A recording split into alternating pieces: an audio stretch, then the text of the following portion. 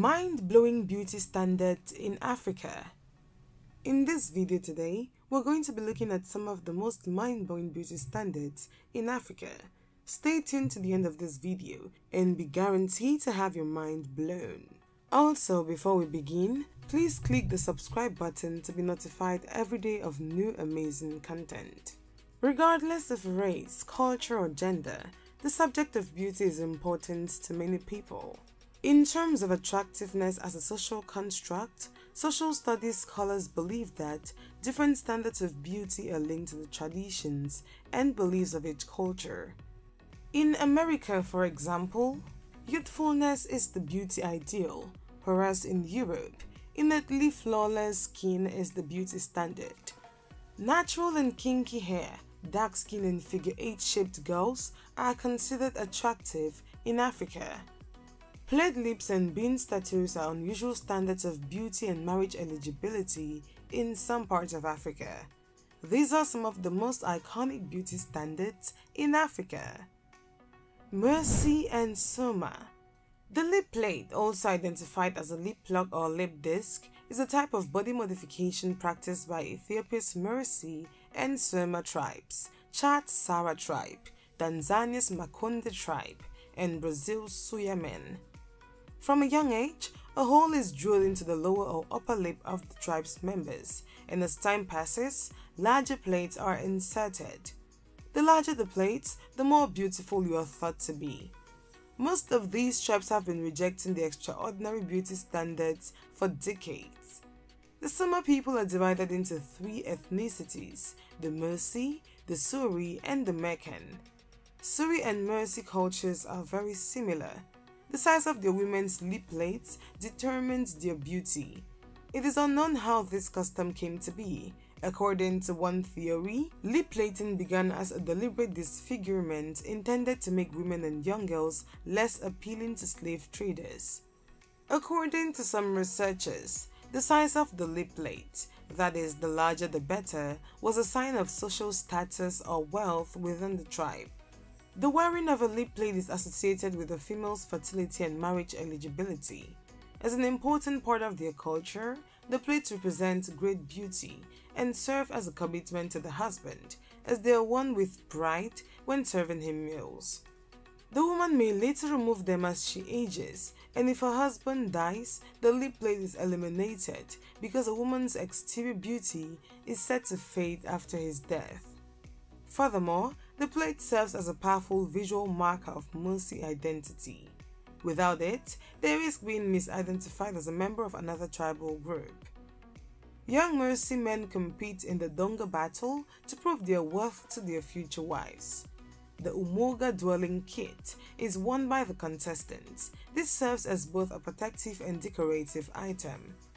Their shin guards are made of animal skins such as leopard and tiger. The Makonde tribe. Other beauty standards are now prohibited in some African countries.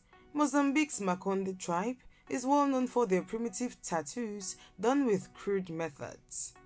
Dinembo design is the general Makonde term for tattoo, and the tattooing process typically required 1 to 3 sessions with the Mpundiwa Dinembo, tattoo design artist, to achieve the desired result.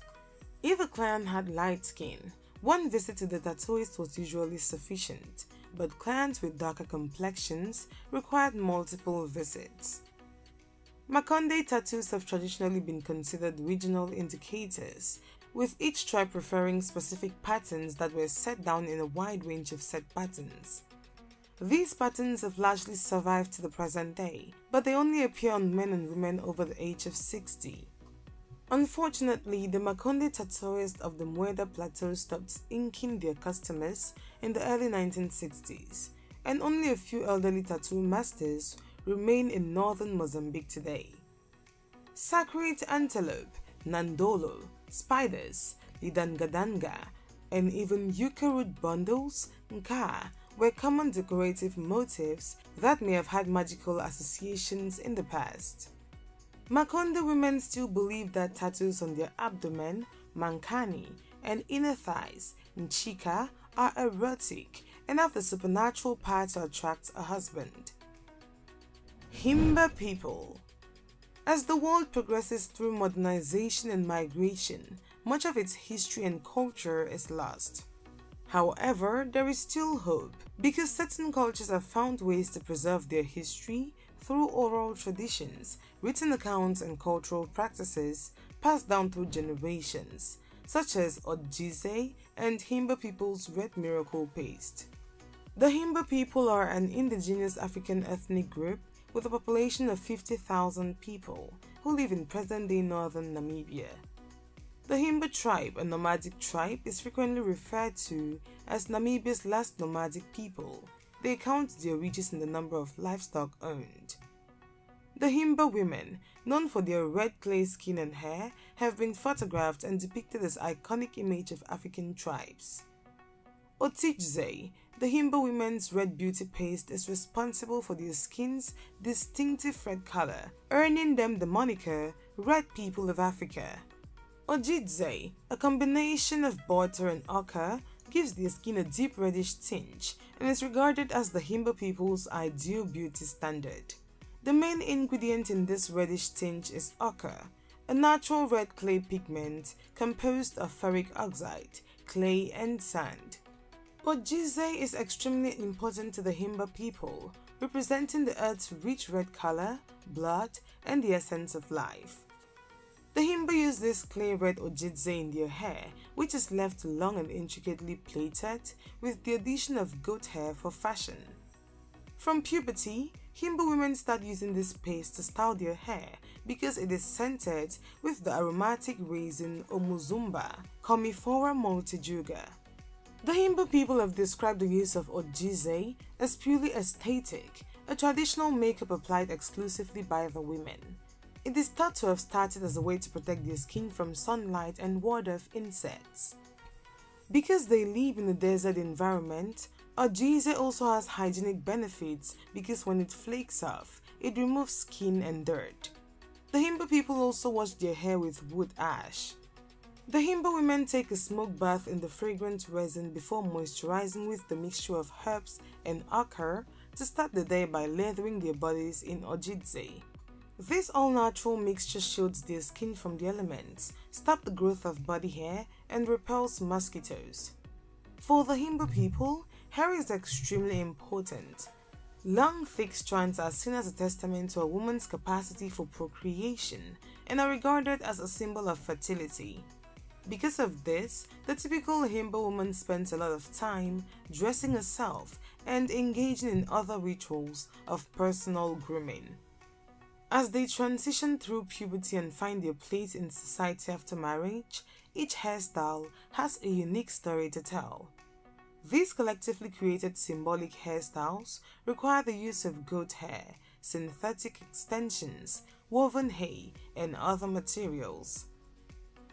The Maasai. We should start by answering the key question: who are the Maasai? The Maasai are a group of 16 ethnic groups that live in Kenya and Tanzania and are considered to be nomadic people. The nomadic lifestyle they've maintained since the beginning has theoretically dwindled in recent decades due to modern influences. You could estimate that there are between 500,000 and 1 million Maasai, a wide range given their mistrust of census takers. From the perspective of physical modification, the Maasai are most notable for stretching their lobes. Sometimes it's one lobe, other times it's both. The lobe is stretched to a size where it can frequently be lobed over the top of the ear. They occasionally wear plugs, but more frequently for important events, they wrap their lobes in beads or suspend a beaded weight from them. The actual stretching is frequently done with wood, occasionally with something resembling a bundle of twigs, and occasionally with empty film canisters. A part of the ear may occasionally be removed as well, which makes the stretched lobe appear even more dramatic, astute body mode observers will notice. The helix or rim of the ear, where beaded wire or string is frequently looped, is the other significant piercing. These beaded loops will sway to the beat of the music during dances. Tribal elders have engaged in conflict over piercings in recent years, with some groups making an argument that the traditional piercings are good for tourism. You can visit a Maasai village directly if you want to, and other groups contending that the piercings set the Maasai apart and make it more difficult for them to obtain office and government jobs. Many young Maasai people already avoid getting pierced and prefer to lead modern lives, especially young men. However, you also see a lot of them sporting cool plugs, such as those available for purchase on websites like Body Art Forms. I hope you liked today's video. If you did, please give it a thumbs up and don't forget to subscribe and click the notification bell so you don't miss out on amazing and quality content in the future. That being said, I'll see you in the next video. Bye guys!